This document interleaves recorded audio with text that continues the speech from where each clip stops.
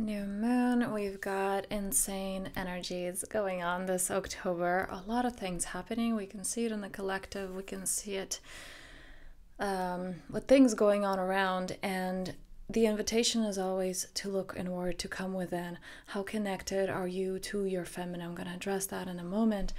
But first, just taking a deep breath and reconnecting with the body, coming into the body, because a lot of us and breathe. A lot of us are trying to, when we are in these situations, right? Think of your life day to day, and something happens, and you're in this, okay, fight or flight, or freeze, and we get to breathe deeply. It's not possible to be overthinking and breathing deeply at the same time. So, an invitation to come into the body, because most of us at a early age, we disconnect from the body. Too many emotions. Doesn't feel safe. I don't want to experience this. So we disconnected. And the cure for the pain, I actually have it on my Facebook. The cure for the pain is in the pain. So it's actually when we're willing to lean in, when we're willing to hold that, loving it unconditionally, allowing it to be there, not afraid anymore, that it actually transmutes and transforms and just moves on, okay? So coming back in the body every time, coming into right now, being here, choosing to be here, okay? So as we're inhaling in, into the belly, chest, nose, opening up the shoulders, expanding your chest, allowing yourself to be here, allowing yourself to feel good. And yesterday's topic, about, well, how can I feel good when there's so many things going on? Check out that video if you have not yet done so. And the podcast episode is out as well. That goes a little bit deeper into this.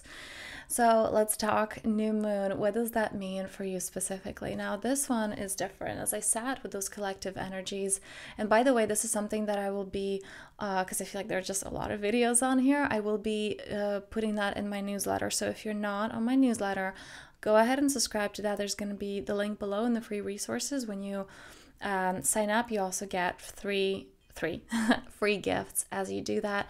And every new moon there's going to be an energetic update, and how can you utilize those energies. That's something that I will be now sending privately to people on my mailing list. So if you want that, go ahead and sign up. So as I was sitting with the collective energies, what came up with this new moon is a little bit different, right? The new moon is typically, right, it's just you feel, what do you feel like during the new moon, during the full moon? So typically new moon is a great time to set intentions. What do I want to create in the world? It's more of the masculine energy, the purpose, direction, drive. And the full moon, we often feel like, okay, overwhelmed. It's about just releasing what doesn't serve.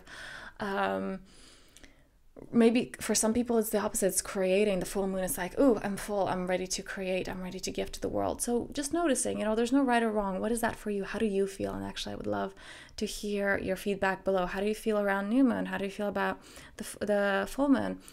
And what does that mean for you? Have you noticed a shift? I know for me, back when I thought this was way too woo-woo and I wasn't following any of this, I would have very severe depressive episodes. And like 6 months after my spiritual shift, I noticed that actually those shifts would happen around the full moon. Like I would be a werewolf around the full moon. And that was so interesting to me because it's not something I believed in or followed, but after realizing that, I was like, whoa, okay, it does affect us. So just being mindful of how do you feel around a particular time during our lunar cycle. So as I sat with these energies this month, this one is a little bit different because we are called to set intentions. What do I want? What is my purpose? What is my drive? What are my goals, targets for this upcoming lunar month?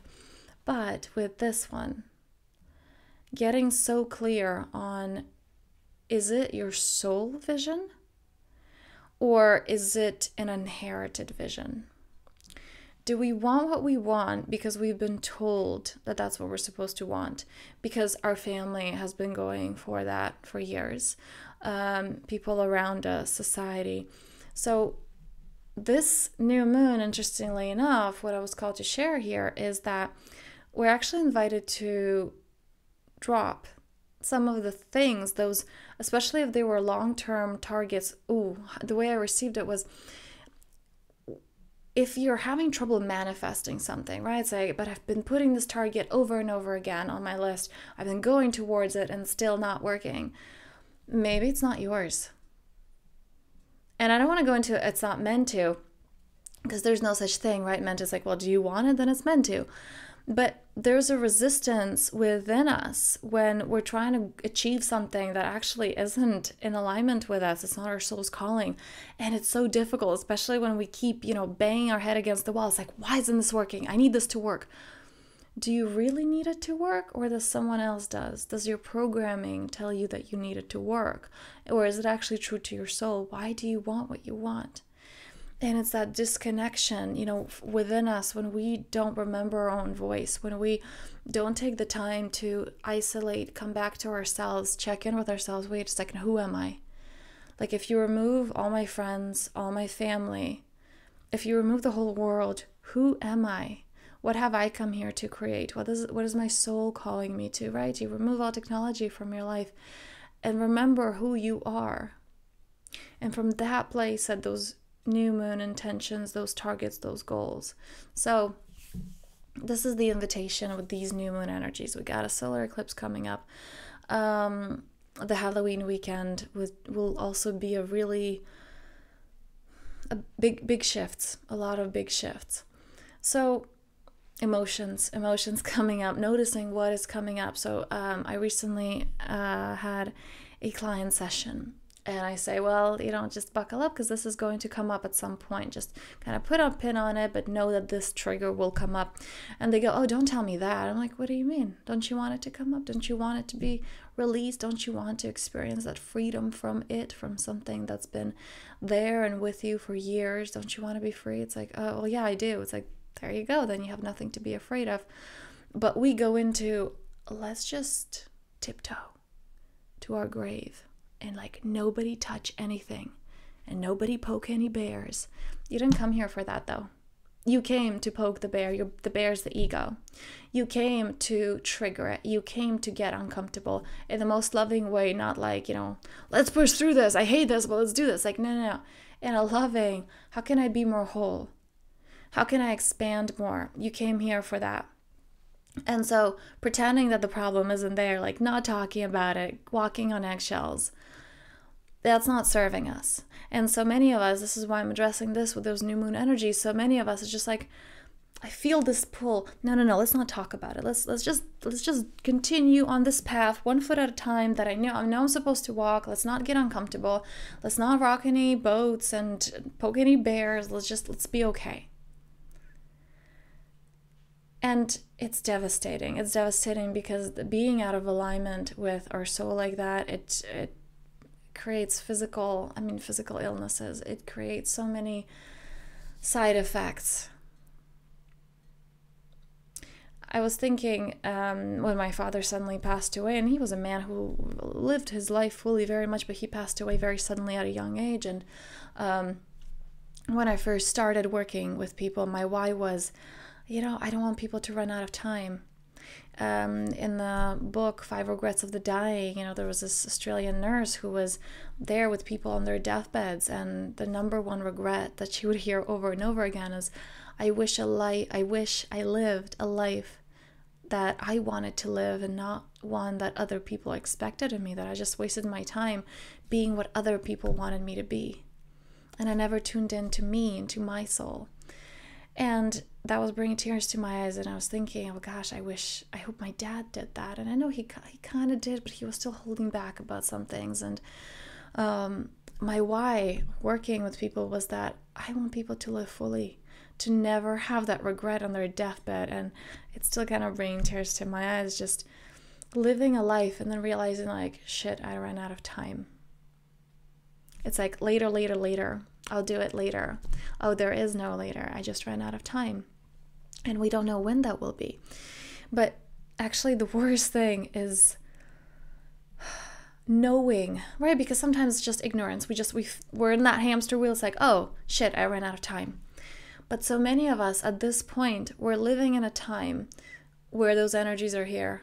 It's more difficult to ignore those callings, to ignore your heart, to ignore your soul. And we're being pulled in that, and it's so much resistance. It takes so much resistance. It takes so much work to be like, oh yeah, I'm pulled. No, no, no, no. Like, that's not just the hamster wheel and the ignorance. That's where really actively a part of us is holding us from shining, holding us from expressing that soul's calling, living our purpose, contributing. Like, the world needs this more than ever right now. And it's aligned and it's created in such a way that is becoming more and more difficult. You will have those shifts in your life where just everything is falling apart if you don't listen. You will have that health diagnosis if you don't listen. And it's becoming more and more difficult to ignore that, and yet some people still do. So leading into that, and this is the invitation of this new moon, where is it that you're following someone else's agenda? Where is it that just checking in, how aligned am I with me, with my truth? How can I live that? So this weekend, this eclipse time, fantastic opportunity, tuning into that. Am I living that? Am I embodying that? And if you knew that you couldn't fail, like there was no wrong way, and it was guaranteed, your success was guaranteed, what would you do? How can you take one step towards that now, today, this weekend? And if you're open to it, sharing below, because I would love to hear that. And honestly, when you share these things, it gives the collective, like when you write it, when you voice it, it gives permission to more people to do the same. So please share that. And on this note, I thank you for being here. I thank you for doing this work. I thank you for not settling for that shallowness, but going deeper, not walking on eggshells, not tiptoeing to your death, but actually, how can I expand? How can I allow? How can I live fully? How can I support more people around me to do the same? So I thank you for that, and I'm wishing you a powerful day.